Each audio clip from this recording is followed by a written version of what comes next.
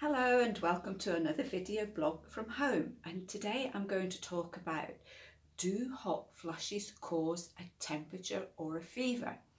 If you like my tips and advice, then please subscribe and remember to hit the bell icon so you can be notified of all my new videos.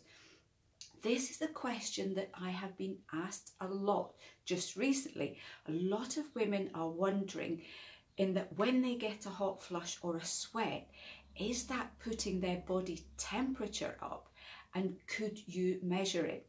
The answer in general is no, but it's quite important to understand what the mechanism is for a hot flush, and once you realise what's going on, it can be much easier to sort, and also you'll know exactly what's going on where in the body.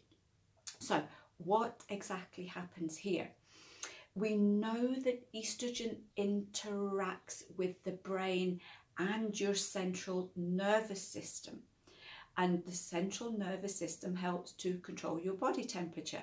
So when your estrogen starts to fluctuate, or, and this is the interesting bit, you get really anxious or stressed, then your body's own thermostat, it goes haywire.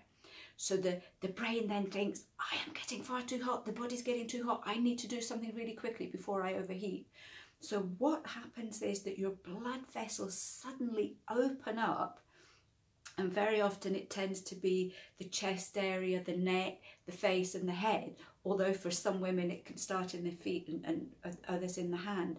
At the same time, your body is so desperate to get that blood to the surface where it can cool down, that very often it will induce palpitations as well. Your blood pressure will go up, so your circulation will be whizzing around all over the place, trying to get to the surface of your skin so that it can start to cool it down. So although you are feeling really hot and sweaty and you're thinking, you know, I feel as if I'm having a fever, your body temperature doesn't go up, so you can't measure it with a thermometer. What may happen is that your skin, just for a very, very short while, maybe 1 or 2 minutes, the temperature of your skin can increase just because of all the extra blood that's surfacing there. The problem is that once your body has done this cooling down process, very often it can slightly lower your core temperature. When that happens, the body then goes into panic mode again, thinking, oh, the core temperature is too cold, it's too cold, we need to get the body temperature back up. And what happens then is very often you will start to shiver, because shivering is when your skin and your body starts to shiver. That's the way of generating heat. And some women find that once the sweat or flush is gone, they start to shiver, or they start to chatter, or they start to get chills. And what happens then is that process will just very, very slightly bring your temperature back up again. But it's quite, you know, if you think about it, it's quite a process that goes on here.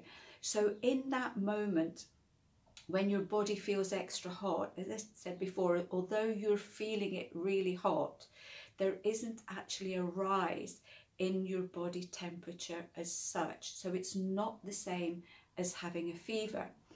A lot of women like hot flushes to a sudden creeping feeling of heat that just very slowly works its way up.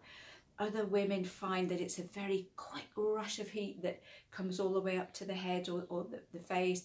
Some women liken it a little bit to a sort of pulse. Suddenly they feel as if, you know, maybe it's just their heart going that little bit faster, that suddenly everything is creeping up. So the one thing to be aware here is that if you have a hot flush or sweat, it's not going to raise your temperature. In most cases, the flush will be over quicker than what you could take your temperature with a thermometer.